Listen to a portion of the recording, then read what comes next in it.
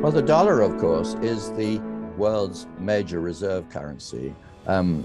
for, for all sorts of reasons, basically because it's so dominant in world trade and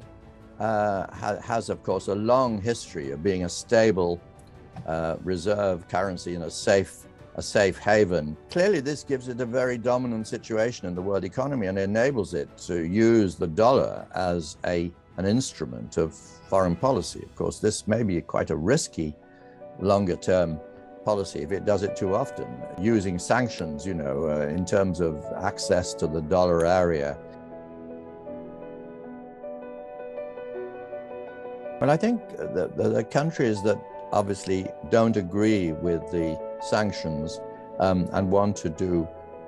trade and have other sort of monetary relationships with sanctioned countries will increasingly fight back against dollar supremacy by using alternative settlement routes. I think that's inevitable, and that is one of the problems with the whole idea of using the dollar for sanctions, that it's kind of disruptive to the longer-term future of the whole trading and dollar financial system.